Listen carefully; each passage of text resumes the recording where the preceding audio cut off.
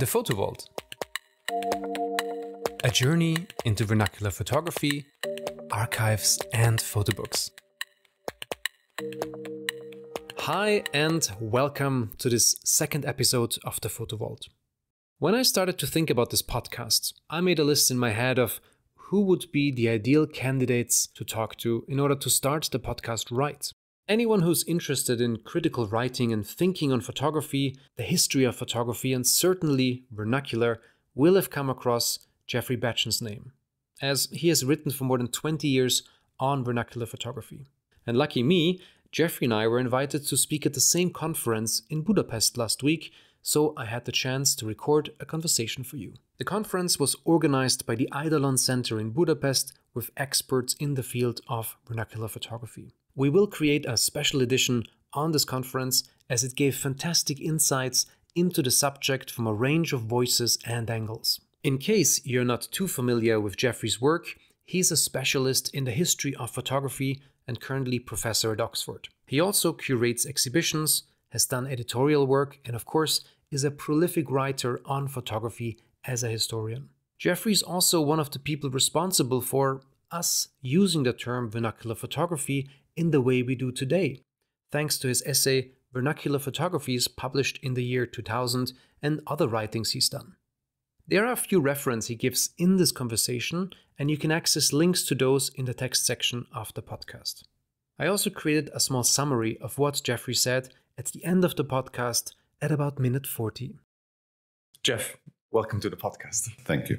You had a talk yesterday, and I picked up on a few points from that presentation. And I think the first one I would talk about, or would like to get deeper into, is the idea that there's no banal image. You said that, and you showed us also a couple of daguerreotypes that had nothing on it.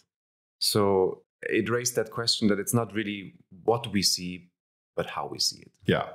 Of course, most ordinary photographs are repetitious. You know, they're conventional, they're usually very socially conformist. So in that sense, they can be reasonably described as banal in that they're predictable and unoriginal. But this is, of course, the nature of vernacular photography, this repetition of certain kinds of tropes and conventions, poses, gestures, and so on. And as an historian, I don't want to repress what is particular to them. So I think whatever the nature of them, we have to engage with them as they are, and not, for example, as many people do, and maybe that's something we'll come to discuss today, just pick out the exceptional ones, the innovative ones, the ones that have pictorial interest for some reason. As an historian, I have to deal with them as they really are. So on the one hand, of course, I happily concede that ordinary photographs are often repetitious and pictorially not very interesting. But on the other hand, I've often said there's really no such thing as a banal photograph. There's only banal ways of talking about photographs. Mm-hmm. So I think if you are a creative writer or curator or publisher, there are ways to work with those photographs to reveal actually often some quite profound depths to them, despite the, at first glance, apparently repetitious nature of their pictorial conventions.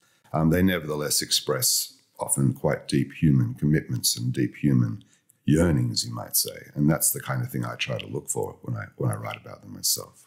Well, but even from a scientific approach, isn't it more comforting in a way that we have a lot of the same, which verifies that it is what it is? Well, I think that's one of the things, again, that one needs to discuss is that if the gesture is endlessly repeated, then obviously people find it significant. And the first thing you would want to do is work out, well, why is that gesture considered significant? Now, like all of us, if someone brings out a camera, we smile, we stand upright, we almost automatically adopt certain bodily gestures in front of a camera, and we don't think about it. We do it sort of on autopilot. But if we did step back and think about it, we might realize there is a history to those gestures. We have learned them, you might say, as part of the learning of our culture in general. And again, as an historian, kind of my job is to try and step back and say, well, why do we smile in front of a camera? Why as a photographer, why do we center everybody in the middle of the picture plane? There are actually reasons and there are histories, and you can do some research and find out that, in fact, the smile has not always been. It was something introduced by Kodak around the turn of the 20th century. People were encouraged to smile, whereas in the 19th century, that was considered a working class gesture, uncouth, vulgar. And so you avoided smiling in front of the camera. So there's a history to almost everything. Nothing is entirely natural. And these are one of the interesting things to tease out. And as I was saying, the repetition of gestures is a kind of sign or a signal that there's something interesting going on here that we need to think about. Now, for you as a historian, where you work also with a lot of colleagues who maybe don't share necessarily your views, where is the space for vernacular photography in that sort of set history that we almost have, or people pretend to think we have, that set history? Where do we squeeze the vernacular in? Well, okay, this is a big question. Yeah. The problem that we face is that the history of photography throughout the 20th century has been shaped by the discourse of art history. It's been dominated by art museums through exhibitions and catalogues, and indeed through curatorial writings. And art history has certain kind of principal conventions of its own. For example, authorship. It likes to have a biography for the artist. It likes innovation. It likes rarity. Art museums are very dependent on the gifts of collectors, and collectors too like rarity and value and things like this. So vernaculars have had a difficulty finding a place within that kind of set of conventions, because vernaculars tend to come to us maker unknown. They tend to be, as we've already said, repetitious in pictorial values. They tend to be cheap or indeed valueless. And therefore, why would collectors collect them? Why would art museums value them? So in general, vernaculars have struggled to find a place within the official discourse of photography. Of course, Beaumont Newhall's books, for example, they do mention snapshots and spend half a page on them. Mm-hmm. But when you think how many snapshots are made in a given day, that page is inadequate to the sheer volume and possibly the sheer significance of, say, the personal snapshot within the history of photography. But it's hard for Beaumont to find things to say about them, because they're not very interesting as pictures as he sees it. The way in which art discourses have tried to deal with that is by finding exceptional snapshots, by finding snapshots that look as if they might have been made by Rodchenko or Moholy-Nagy, by finding snapshots that are torn, or that people have played out in front of the camera, or they may be covered in mold and they make them look a bit abstract and things like that. So in effect, they've done the same job. They've looked for exceptional snapshots, or they've looked for exceptional vernacular photographs. And in that way, some vernaculars have made their way into the official discourse, are found in art museums or occasionally in the history of photography books. But obviously, my whole career has been about trying to shift the shape of the history of photography and find a way in which that discourse can actually engage with all of photography, and not just personal snapshots, where most of the emphasis in the symposium that we were both at yesterday rested, but architectural photographs, medical photographs, astronomical photographs, advertising photographs, fashion photographs.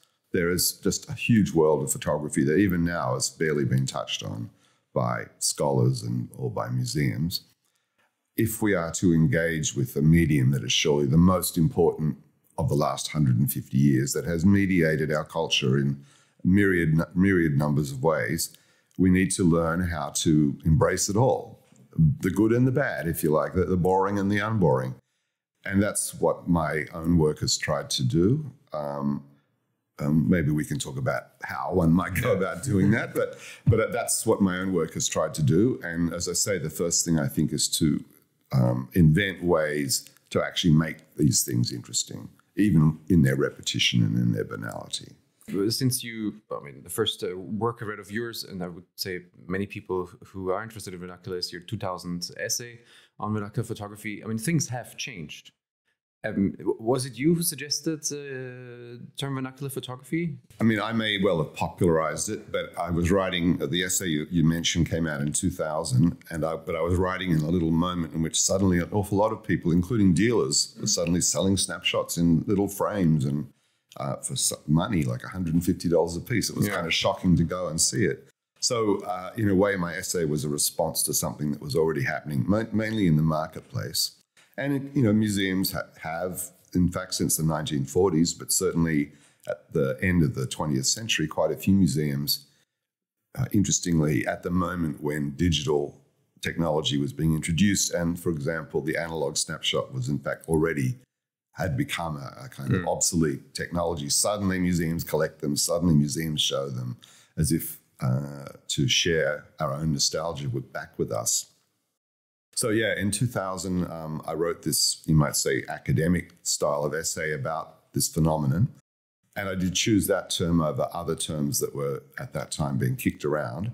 And I would still say it's not a bad term. And I tried to explain even in my essay, not only does it mean the ordinary, if you like, the banal, the industrial, the commercial, the personal, but it also, if you look it up in the dictionary, it speaks about speaking the vernacular. That is, it also means the local, the regional, the sort of culturally specific. And one of the things I did emphasize in that essay was that if one was to engage with vernacular photography, one isn't just engaging with the personal snapshot or with the commercial carte de visite or the tintype, but you're also having to engage with culturally specific practices in Mexico or Venezuela or Thailand or wherever you might look for them. And that's what the history of photography needed to do, was to encompass not only its own rejected banal things, but also it recognized the cultural differences within photography, that there are actually many photographies that a photograph found in Korea may not, even though it may look familiar to us, it's a photographic portrait, may mean different things there than our portraits do in the United States or in Britain. So that was my push back in 2000, and it seemed to have some purchase. A lot of people, a lot more people started to look at this kind of material. As I say, I was just a voice of a moment in which already a number of people were looking at this kind of material. And it's got to the point now, 23 years later, where the term seems to have just become almost ubiquitous, a commonplace. We wouldn't be surprised now to go into an art museum and see some snapshots on display. However, as I've already said, probably snapshots that aren't necessarily representative of personal snapshots, if such a thing is possible. But nevertheless, it's now become a commonplace term. And a lot of interesting scholarship has been done, and even your own publishing industry has revealed an awful lot of interesting things out there that we were previously unfamiliar with, or had probably would not have stopped to see or notice or think it was interesting. So that's all been for the good. The field of photography studies has definitely expanded. I'd say, and I do say, there are still a few issues to be engaged. I would say we still haven't embraced the degree of the differences within photography, and especially regional and cultural practices. The West tends to be somewhat self-centric and has not yet embraced or come to terms with those differences. But a lot of interesting work has been done, for sure.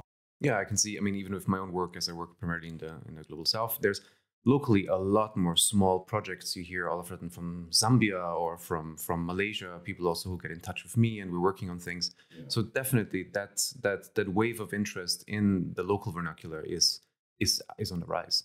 It is. However, again, there's a history to it. So, I mean, why would somebody from Zambia, say, approach you? Well, okay, they've been looking at Bamako, and they can see that Malik Sidibe and Seydou Keita are now world stars, and that what once upon a time were vernacular portraits made, for a Malian clientele are now being shown in the Metropolitan Museum, and that there's a lot of money in it. So suddenly, from India to South America to Africa, we find lots of vernacular, so-called vernacular practitioners becoming more visible. And I'm sure dealers and collectors and museums are out there hunting for the next Keita, the next Sidibe. So, So as a historian, there's a history, again, and one needs to step back. It's the how one is going to deal with these works. To what degree can we maintain their regional specificity? To what degree does Keita appear to be like Richard Avedon prints, the size of a wall, when his original work as a commercial photographer was the size of a postcard or, half your hand. And now we find them, and he finds them, and he found them, and he was amazed to see them printed in Europe at huge scale as artworks. So there's a transformation that occurs there, and whatever qualities pertain to, say, Keita's practice as a portraitist in Bamako are lost. I mean, there are vestiges of them lingering even in the giant-sized print. But what might have been regionally specific about it is completely removed, and he just becomes the equivalent of a Western art photographer. So this is the way the market, and including art museums in that word, operate. And again, as an historian, one has to try and step out of that. I mean, as historians, we are not collectors. We're not art museum professionals. We're supposed to take a longer view and step back and have some perspective. And I see, that is the role of people like myself who are academics and therefore are not dependent on the market and not caught up in the conventions of art museums. As much as possible, I constantly be trying to remind people of what Qaeda and Sidibe actually were doing in Bamako, as opposed to how they appear to us now in the West. Yeah. And I would say it's probably similar, and I'm sure you would grapple with this problem every time you encounter a group or a practice in another place, especially like me, a Westerner, looking at these things from, in effect, outside the culture. Okay, what's the appropriate way to engage with this practice, to present it? To what degree can we channel local sentiments and local oral histories about this practice? How can we retain its regional specificity while also presenting it to the rest of the world as something interesting? Yeah. What is the danger of aestheticizing it in a particular way? Even the repetition that we talked about at the outset, which of course appeals to us as taxonomic creatures who love the work of the Beches and its constant repetition of the near same. So we're very used to that as an aesthetic, and it's very easy to impose that aesthetic on similar vernacular practices. Qaeda's portraits all look much the same, and therefore they very much suit our aesthetic, our aesthetic sensibilities. So I think there are complex, you might call ethical issues to be dealt with, as well as historical issues about exactly determining what was the meaning of these practices for these people at the time they were made, versus, say, where we often encounter them in junk stores or in people's personal archives, possibly several decades after this practice was first significant, and indeed often we only come across them precisely because they're no longer of the same significance to those people. So how do we restore something of their original meaning to them? I mean, these are all complex issues, and you just have to grapple with them on a case-by-case basis, I think. So someone like you is here to keep the balance. Well, one does one's best, but I know, because I heard your paper too, that you have the same issues that I have. I'm a European, or actually Australian, but European-based scholar looking, say, at West Africa and trying to make sense of it. Of course, most of what I say is secondhand. I'm speaking as an outsider of a culture. You try and do your best to determine what the significance of those objects might be to that culture. Wherever possible, you try and channel the words of people from the culture itself. But in the end, you have to recognize that you inevitably have some biases of your own and huge amounts of ignorance to overcome. Absolutely. However, perhaps your first responsibility is to at least make visible and acknowledge the existence of these practices. And if you can, to underline there's a difference here, and it may be a difference that can't entirely be bridged. Maybe we're never going to really understand why that woman is lying in the way she does in that Qaeda portrait. I mean, we can hear that she's pretending to wait for a lover or somebody who's courting her favor, and this is the gesture that women did in the home, and they've replicated it in Qaeda's studio. So you faithfully repeat this information as best you can. And in that case, my role is to remind people that when they see that print at the Museum of Modern Art and it's 6 foot wide, this isn't how a Bamako person would have seen it. There's a history to how we get to see them. And indeed, let's say your own projects, if I was to write a history of those projects, your role would be part of that history. In other words, I think it's important that we don't erase the relationship that outsiders have had in even bringing that material forward. It doesn't just come to us, sort of naturally. There's an intervention of various kinds, and how do Westerners get to be in Myanmar or Zambia or wherever it is at any certain point in history, and what their role has been, and what colonial baggage comes with that. Without the privileges that we have, Myanmar people don't get to come to London and scour antique stores. Britain, and tell us how peculiar we all are. So we need to be properly modest about it, humble about it, I think.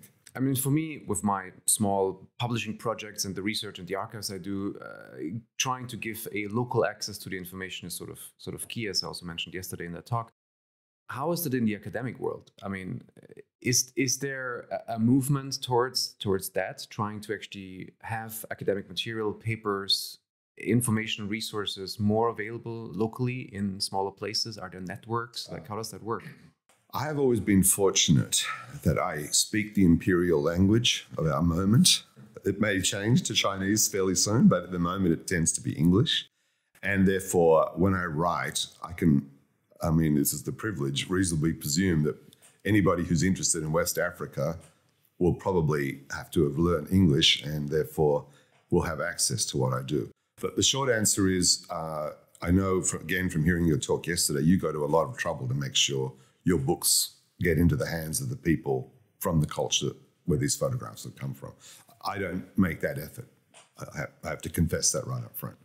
Most of my writing, though, is addressed to my people, if you like. It's like trying to persuade, well, I guess people like yourself, but the whole sort of field of scholarship in which I'm engaged, that this kind of work is important and these kinds of analytical processes are necessary and these kinds of ethical dilemmas need to be addressed and engaged with.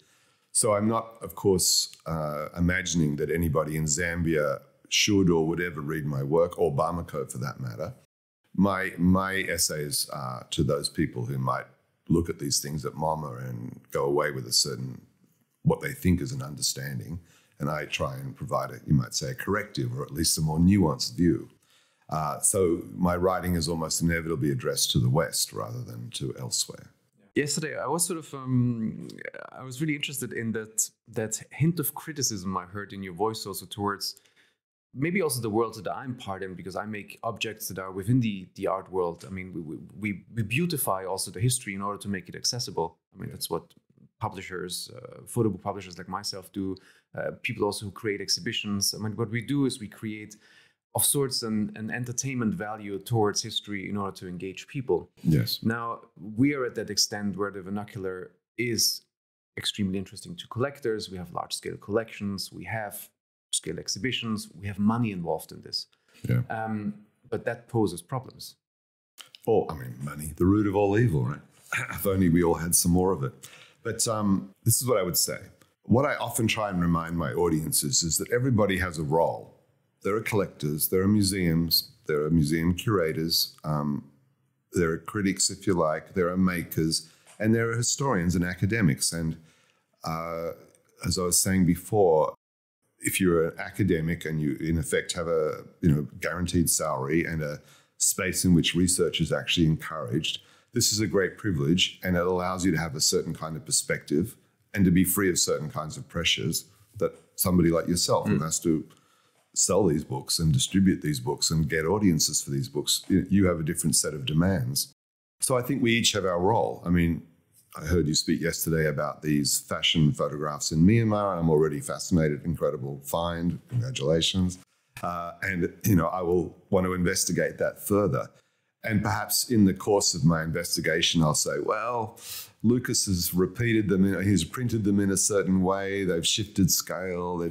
But this is inevitable. There's no way in which you can actually present them as a person from Myanmar might do. I know you do your best to channel some sense of what they might have meant to those people, but inevitably some sort of transformation occurs. So there's no purity here, and I'm not an advocate of purity. I'm an advocate for honesty, if you like. And so my role will be to say, well, these things have come to us via Lucas and his publishing thing, and maybe I could address some of the constraints within which you work. He needs to find an audience. It needs to be in book form, whereas they were never meant to be in a book.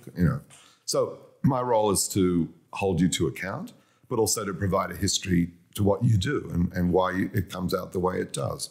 And equally, you have to do what you do, and responding to the constraints within which you have to work, including economic ones, which I fortunately am relatively free of because of the nature of my position. So I think we all have our roles.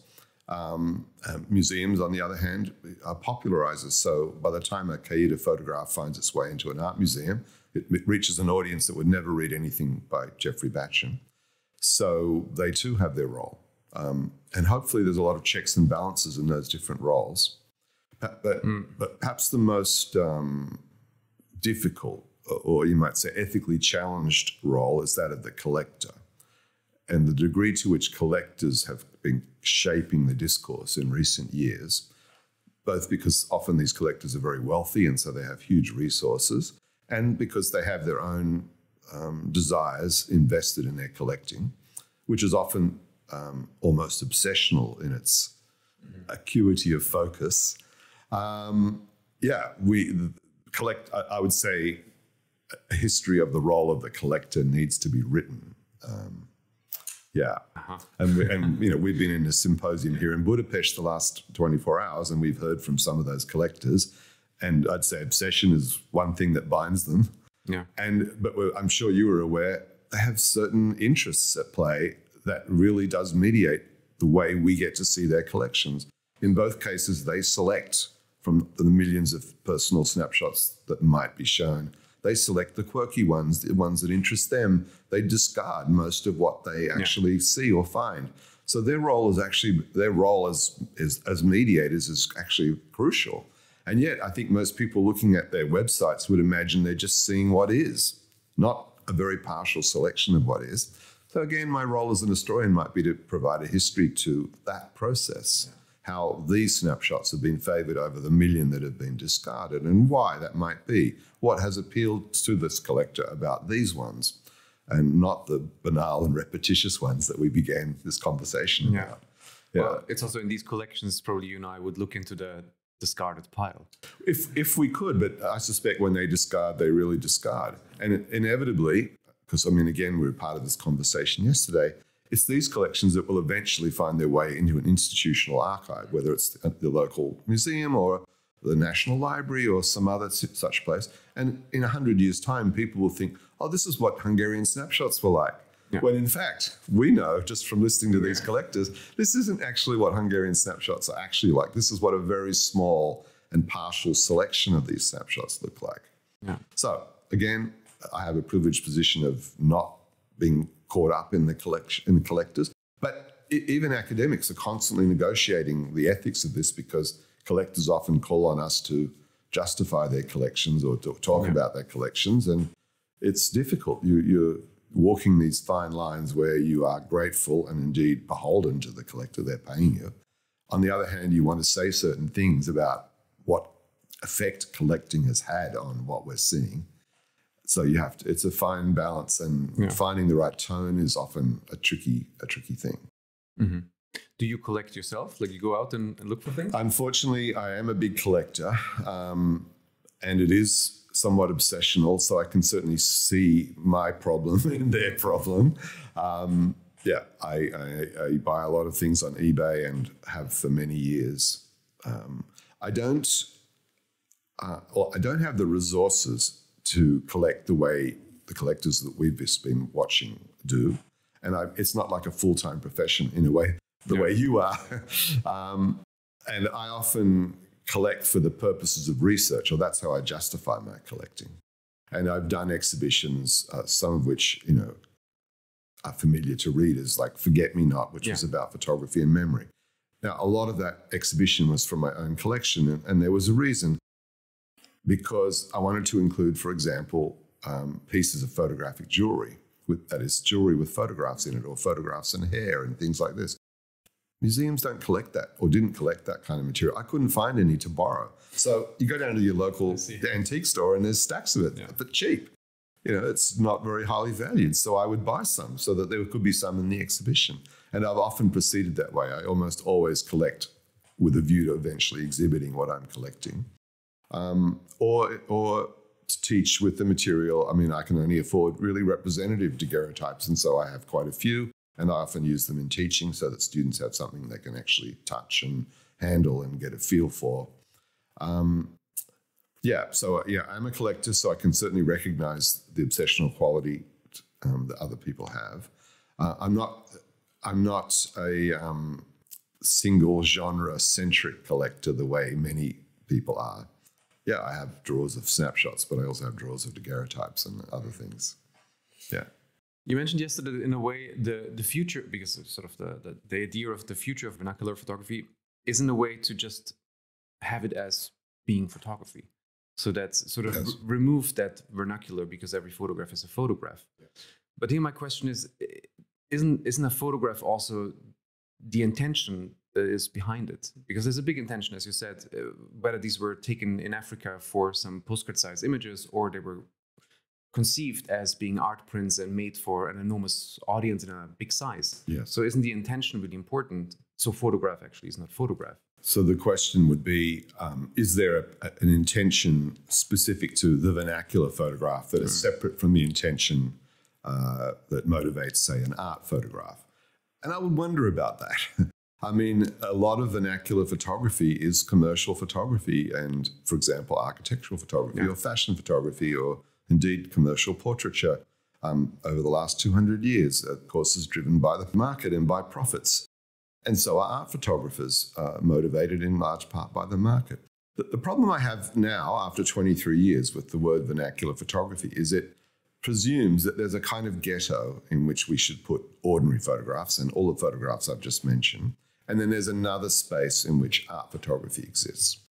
My own view is that we should be asking the same questions of all kinds of photography. So if I see a Man Ray photograph, I should be asking the same kind of questions of it, including about its intention, its presumed audience, its presumed market, that I might ask of a 19th century tintype portrait or a medical photograph. That we should be asking as an historian, what is its function? What is its motivation? I prefer motivation to intention because I don't think photograph makers always even know their own intentions, if you know what I mean. But I think as an historian, we can determine to some degree what the motivation might have been, conscious or unconscious. So we would be asking about the same questions of a humble personal snapshot that we ask of a Man Ray. And in both cases, the question is, what does it do? What did it do and what does it do and why does it do it and how does it do it? These are the questions historians should be asking of photographs. Why are we wasting time and saying, well, does it fit into the vernacular ghetto or into the art ghetto? There's also the presumption that if we separate vernacular photography from art photography, there's still this lingering association of the vernacular with the banal, and that somehow art photography is not banal. Oh my God, if you go to art galleries and look at art, 99% of it is banal. It's totally. if you're familiar with the art world, you have seen this trope before. Most of it is, in fact, not very original. Most of it is made for the market. Most of it is pitching for a middle brow audience. It's very similar, in fact, to vernacular photography. And the idea that art photography is somehow a special category is something we need to get away from. It's a market. Artists make work to sell their luxury goods that they sell to middle and upper middle class buyers. Not that different from wedding photographers or any other kind of photography. So I am an advocate now that we abandon the word vernacular and we regard all photography as what it is, photography. And then we ask the questions that might specify that photography, how a Man Ray is different, say, than a portrait by Seydou Keita taken in Bamako in 1940. And those differences are, of course, interesting and instructive. The problem I have, if we just call everything that is not art vernacular, it kind of homogenizes it. It actually erases the differences within that category. And I think as historians and indeed as publishers, we should be constantly looking to highlight, how variegated the world is, how photography is not a homogeneous thing, how a portrait that was made in Myanmar doesn't necessarily mean the same thing as one that was made in Vienna. So this should be our task. I'm not sure that the word vernacular photography or the phrase vernacular photography anymore helps that task. I think it's just all photography, and I think that's the way we should treat it. I mean, how far in terms of history are you interested? Are you also working on contemporary issues? If you're a photo historian, you by necessity are a jack of all trades. So although I have indeed written a few things about vernacular photography, I'm probably best known for writing about very early photography and the invention of photography, but I have frequently written about indeed contemporary art photography and contemporary photography. Something about my talk yesterday that you were nice enough to witness. Part of what drives me, I mean, in other words, even me as a scholar, we have our economic constraints. I have to find photographs that I can afford to reproduce. So I tend to show older examples because they're outside of copyright. If I was to show work from the 1980s and 1990s, I would have to seek copyright clearance and pay a cost. And so I tend to show material from, before 1970 because it tends to be out of copyright. So it's as simple as that, really. In other words, I'd be perfectly happy to include examples of, let's call it digital vernacular photography.